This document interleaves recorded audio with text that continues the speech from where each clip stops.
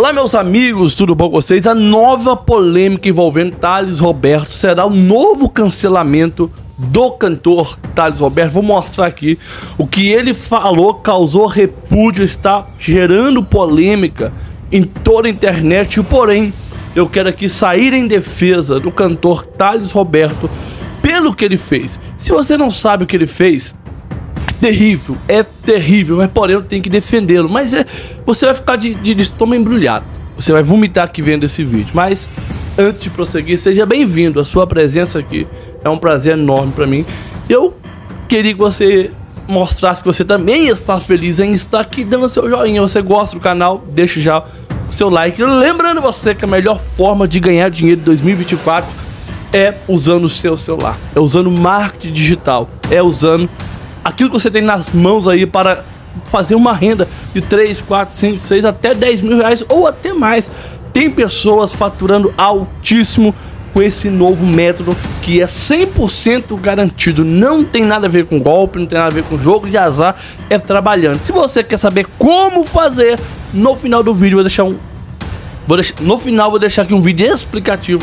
Você vai aprender como fazer essa renda extra. Mas primeiro comentário fixado aqui, você que quer receber agora o seu mini curso grátis, entra correndo, pega o seu mini curso, depois você volta e vê o vídeo aqui. Ou você vê o vídeo primeiro, depois você pega o seu mini curso. É melhor assim, veja o vídeo primeiro, depois você pega o seu mini curso grátis.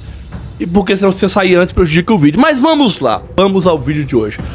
Thales Roberto, pra quem já conhece o Thales Roberto de anos atrás, sabe que há muitos anos atrás ele estava no auge, no topo da sua carreira. Porém, com uma fala maldita dele, ele foi cancelado. Aquele que estava acima da média, que ele dizia estar acima da média, e realmente ele estava acima da média dos cantores atuais. Quando ele estava lá em cima, ele falou uma bobeira e do dia por outro ele amanhece, abre o olho, ele está no fundo do poço. Foi cancelado por sua arrogância, por sua própria exaltação e falta de humildade. Tempos passou e você agora está vendo o Thales Roberto aparecendo na mídia novamente. Você está vendo o Thales Roberto num lugar aqui, no outro. Porém, o que ele falou causou um choque. O que ele falou causou revolta e vai causar mais revolta ainda em muitas pessoas que querem que o Thales Roberto sofra as consequências. Porém, eu vou sair em defesa dele. Mas o que ele falou de tão terrível assim? Veja esse vídeo aqui. Esse tudo inclui o quê? Bispo, eu cheguei num nível assim de tanta perturbação, de droga, de loucura assim. Por exemplo, você usou drogas? Usei de tudo? Maluco, bispo, pra você ter noção, a mulher me perguntou ontem, o cara me perguntou ontem assim, no podcast, que tipo de loucura, né? Tipo, pegar um cachorro, dar cachaça pro cachorro e o cachorro ficar tonto, depois abrir o forno, ligar o forno e assar o cachorro. Que isso? Eu falei pro meu empresário que estava vindo pra cá, isso é coisa de loucura, né? Drogado maluco. Eu fui, na época eu tava no JQuest, eu fui, né? Tipo, pegar um cachorro, dar cachaça pro cachorro e o cachorro ficar tonto, depois abrir o forno, ligar o forno e assar o cachorro. Que isso? Né? Tipo, pegar um cachorro, dar cachaça pro cachorro e o cachorro ficar tonto, depois abrir o forno, ligar o forno e assar o cachorro. Que isso? Aí você fala, como que você vai sair em defesa de um homem que teve que fazer isso com um animal? De colocar um animal vivo dentro de um forno elétrico, a ponto de assá-lo vivo. Como que você terá coragem de sair em defesa de um homem igual o Thales Roberto, que fez isso? Vamos lá. Ele disse que nesse dia ele estava chapadão, ele estava cheio de entorpecentes ilícitos. Quer dizer, ele estava fora de si e ele não conhecia a Deus, ele não conhecia Cristo. Então, tudo que ele fez, até antes de conhecer o Senhor, ele fez no período da inocência. E Deus não toma inocente por culpado. Se ele se arrependeu, ele foi perdoado de todos os seus pecados. Ele foi perdoado de tudo quanto ele fez perante Deus. Ele foi perdoado porque se arrependeu. Agora, se ele tivesse feito isso depois de ter aceitado a Cristo, ele não seria mais inocente e ele pagaria o preço pelo que ele fez.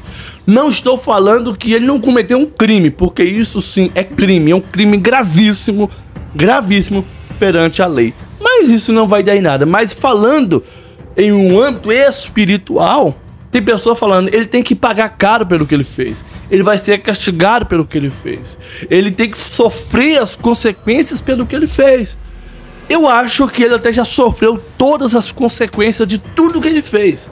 Porque você imaginar que o cantor Thales Roberto, há uns anos atrás, ele estava no topo do mundo. Ele estava no topo da torre mais alta. Aí ele olhava assim, via tudo de cima para baixo, porque ele era o melhor da sua geração. E quando ele abre o olho de um dia para a noite, ele está no fundo do poço. Ele sofreu, ele foi esmagado, ele foi pisado. Ele ficou como leproso, ninguém queria nada com ele, ninguém queria. As igrejas fecharam a porta para ele, os eventos fecharam as portas para ele. Ele pagou caríssimo pelo que ele fez. Então eu não posso olhar o passado de alguém e julgá-lo pelo passado. Eu não posso olhar pelo passado errôneo que alguém levou e julgar alguém pelo passado. Porque se fosse assim, eu teria que me julgar pelo meu passado. Se fosse assim, Jesus me julgaria pelo meu passado. Jesus julgaria você pelo seu passado. E Jesus não julga ninguém pelo passado. Jesus julga por aquilo que pelo seu presente, por aquilo que você está fazendo. Mas você se arrependeu, deixou, você alcançou a misericórdia. E essa é a minha opinião, mas eu quero que você comente aqui a sua opinião. Que Deus em Cristo te abençoe. Atenção, agora para isso aqui, me conta uma coisa, você conhece a Shopee, a Magalu e a Amazon? Sabia que estes sites e muitos outros pagam de 100 a 200 por dia para você trabalhar de casa apenas com o seu celular? Isso mesmo, meu irmão. Ed Fernandes descobriu como trabalhar com esses e muitos outros sites de maneira honesta e segura. Para você ter ideia, ele tem feito mais de R$ 5.000 por mês só com esse site e além disso também tem ajudado a pessoas a mudarem de vida com essa forma de trabalho online. Esses são os resultados de algumas das pessoas. Então, pensando em ajudar vocês também, eu falei com o irmão Ed e perguntei se ele podia direcionar vocês também começarem a fazer uma renda extra o mais rápido possível, usando apenas o celular da sua casa. E ele me disse que consegue te dar um mini curso gratuito que vai te mostrar tudo como funciona. Para você receber o mini curso gratuito, só chamar o irmão Ed no WhatsApp que ele vai te responder e enviar o mini curso gratuito para você. O link do WhatsApp dele está aqui na descrição e no primeiro comentário fixado. É só clicar que vai abrir direto uma conversa com ele no WhatsApp. Pode chamar agora que ele tá online respondendo todo mundo, sério gente. Aproveita essa oportunidade porque é a resposta de Deus para a sua vida financeira então. Corre lá e não deixe essa oportunidade